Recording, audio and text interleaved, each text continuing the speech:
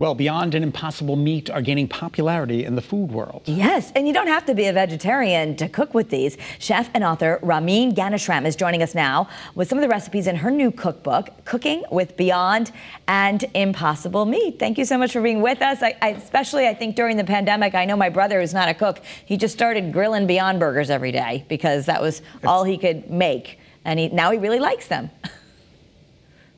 Yeah, well, thanks for having me. I'm happy to be here. And yes, your brother's experience is very indicative of a lot of people. They try it and then they think, wait a second, these are actually really good. I would eat them just to eat them, not necessarily to substitute.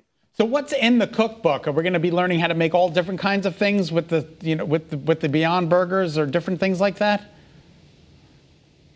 Exactly. So the cookbook has 60 or a little bit over 60 recipes. And the way I constructed it was to look at the world cuisine that already uses ground meat. So ground meat is used all over the world, whether it's lamb or beef or chicken.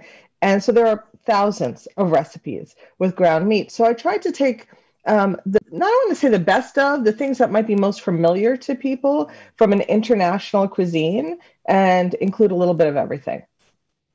Yeah, so give us some examples. How can we learn to cook with this? So I think some really good examples that are coming up for people in the summer that they could use is there are recipes for kebabs. A lot of people are familiar with ground meat kebabs. They might have had them in a Middle Eastern restaurant or an Indian restaurant. So there are several types of kebabs. There's 5 different types of meatloaf. I think people can really be very easy with that because that's something we all understand. Of course, there are burgers, but there's also sloppy joes. For example, anyone who likes Caribbean or Jamaican beef patties will find a recipe for that in there. So there's something for everybody, really. How did you go from journalism to cookbook? I'm fascinated by your career path. Well, thanks for asking. A lot of people ask that. So I was a hard news reporter. I worked for major newspapers. And, 25 years ago, it wasn't a thing where serious journalists could write about food.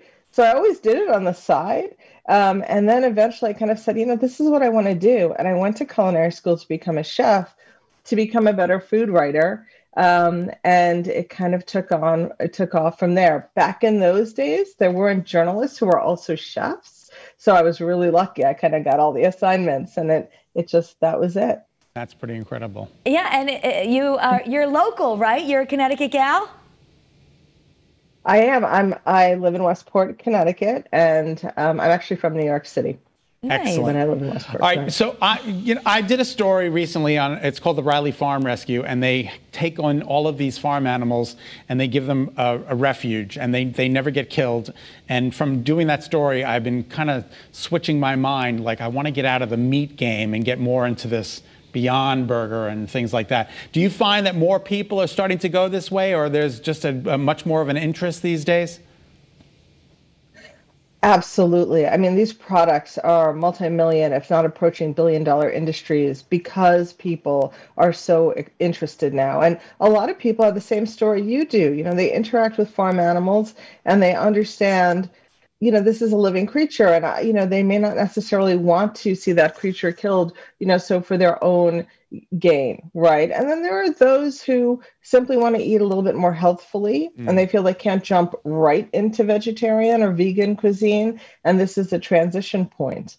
But many people tell me what you've just said. Cool. All right. Well, this is a book that can help, so you don't just have to take out the Beyond burger and just grill it. A little more creativity. The cookbook is called Cooking with Beyond and Impossible Meat, 60 vegan recipes using plant-based substitutions, and this goes on sale tomorrow. Congratulations.